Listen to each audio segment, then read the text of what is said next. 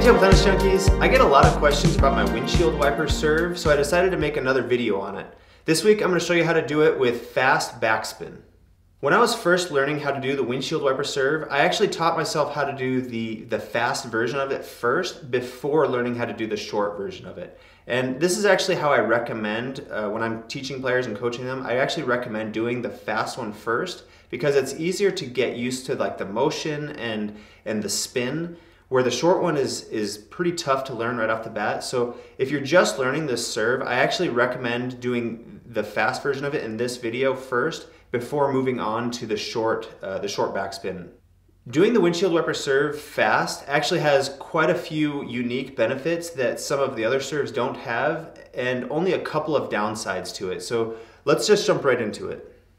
Okay, let's start with some of the benefits of doing the windshield wiper serve with fast backspin. One of my favorite things about this serve is that you can just kind of shoot it out and you don't need to contain it or control it. The windshield wiper serve has a lot of motion in it, and when you try to be real careful, it's easy to make mistakes. So when I'm doing the fast version, I can just kind of whip it out and shoot it out, and I don't have to really be super careful about keeping it short and controlling where the bounce is or anything like that. I'm just kind of whipping it out. Another advantage of this serve is that it's fast, and you can catch your opponent off guard. This really goes for any fast serve, but the goal is really just to kind of catch your opponent off guard or maybe try to catch them stepping in for a short serve. Another advantage of this serve is that you're able to generate a ton of spin on the ball. Whenever you're serving out with any of your serves, you can swing harder and use more wrist motion, but those really go hand in hand with the windshield wiper serve because the windshield wiper serve already has so much motion and so much wrist that you're able to just crank it out and you don't have to control it or contain it at all. Just the more wrist motion and the harder you swing, the better the serve is going to be and the more spin you're going to have. Another advantage I'd like to add that kind of goes hand in hand with the last one is I'm going to show you how to do backspin with this serve. So not only is your opponent going to have to deal with all the side spin and the speed, but they're also going to have to figure out how to handle the backspin, which can be really tough, especially when the ball's coming fast at your opponent. Let's move on to the mechanics of the stroke, but first go ahead and hit that like button and share this video with your friends. I'm trying really hard to grow my channel, and I'm really pretty much just counting on the support of my viewers to do it. So if you like the video, go ahead and hit the like button, share it, and let's get going on the stroke. Alright, the first thing I'm going to show you is the grip. This is really important with the windshield wiper serve, is you want to change the grip on this serve. So if you're a shake hands player, you're going to just rotate the grip in your hand, so just like this, rotate in your hand, so that the index finger is more on the side. And what that's going to do is it's going to allow you to lay the wrist back, and that's really important for the short serve, but you want your short serves and your fast serves to look the same. So it'll allow you to lay the wrist back, and it'll also help you get good side-to-side motion in the wrist. The next thing I'm going to show you is the stance. So I'm actually going to start with my left foot kind of in front of my right foot, almost like I'm facing away from the table. And as I swing through this serve, my left foot is going to come back and I'm going to come down on the ball. So it kind of comes this way and then down this way. You definitely want to use lots of leg. So it's almost like a squat where you'll start here, I actually come up a little bit on my toes, and then I'm going to come down pretty hard. So I want to have my body really involved on this serve. Okay, so the stroke on the fast windshield wiper serve is a little bit different than the short version of it. So when you're doing the windshield wiper short, you're going to be starting on the side and kind of coming across this way. Where on the fast version of it, you're actually going to be going more forward, and instead of coming across, you're going to actually hit the side of the ball a little bit more. And the reason for that is because if you're coming to the side, you're not going to get that forward energy nearly as well, and you're really trying to shoot this one out. So as you're doing this one, you're actually going to be coming forward and kind of to the side, and the side motion will hit the side spin, and the forward energy will get the ball to move forward. To get backspin on this serve, there are several different ways to do it, and I'll show you how to do each one, but it's really up to you on which one you choose, and it's really just kind of personal preference. So the first way is if you hit the bottom of the ball, you're going to get backspin. So as you're coming through the ball, you can hit the side and then lay the wrist back. That's one reason why it's so important to have that Seemiller style grip with the finger on the side, is it'll allow you to lay the wrist back a little bit and hit the southern hemisphere of the ball. So if you're hitting if you're coming in and hitting the back of the ball, you won't get any backspin. If you hit the bottom of the ball, you'll get backspin, and then if you hit kind of like this corner over here, you'll get the side spin and the backspin.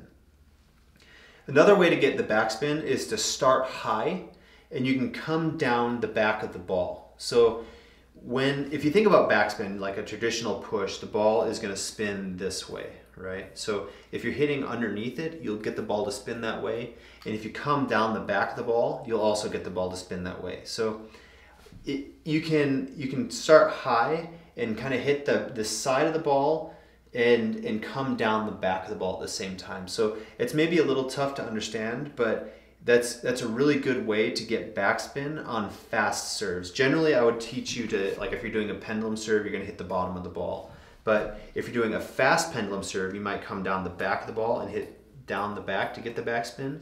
Same with this one. So you might be starting high and then coming down the back of the ball to generate that backspin. And I actually find this a little bit easier to do, but there isn't really a wrong way to do it. If you want to hit the bottom of the ball, that also will work. Another thing with this serve is don't be afraid to swing hard and don't be afraid to use as much wrist as you possibly can.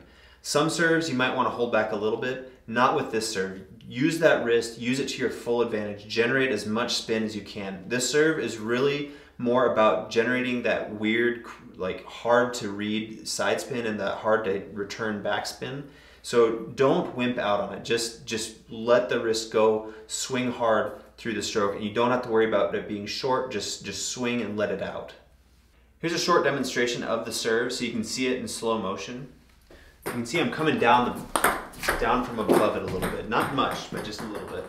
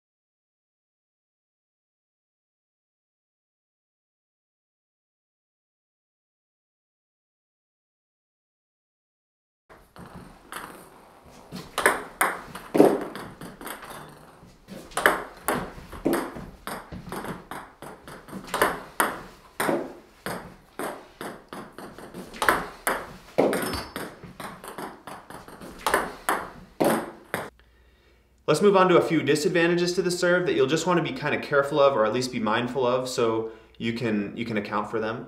The first is that it's kind of obvious you're serving out, so you're giving your opponent the opportunity to attack. And one thing I always like to teach is if you're an offensive player, you want to try to get the first attack as much as possible. So if you're serving out, you have that chance that they're going to loop it and you might lose out on the first attack. The next disadvantage that you should be aware of on this serve is that there's still a lot of motion in the stroke. So whenever there's a lot of motion, it's easy to make unforced errors or kind of just mishit it on your racket. The last disadvantage that is worth mentioning is that you're serving this ball with a lot of spin and with a lot of speed. So because it's faster, you'll have less time to react. And also because of all that spin, a lot of times the return will have kind of like a weird, funky spin on it.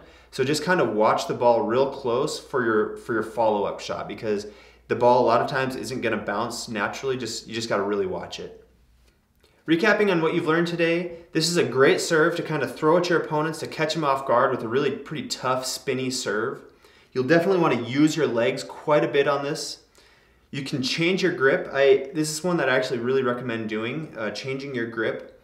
You want to mix this serve with the short serve version of it. So you can kind of do some short serves and then do some fast serves, just kind of mix those. Another thing is don't be afraid to swing hard and use a lot of wrist on this stroke. So you're already using a lot of wrist with the Windshield Wiper Serve, but when you're serving it out, you don't have to like contain it at all. Just whip it out, swing hard, use that wrist, generate as much speed and as much spin as possible on the serve. Just don't hold back. That's all for this week's video. Go ahead and give it a thumbs up and subscribe if you haven't already. Share this video with your friends if you know anyone who might like the serve. And if you have any questions or comments, put them in the comments. I try to respond to all the questions in there, so I'd love to hear from you. And I'll see you next week. Thanks. You're expecting me to do squats like you. Babe, I'm 9 months pregnant. You're almost 10 months pregnant. I am 39 and a half weeks pregnant. We're adding this in the video. Okay. Joey is making me do squats.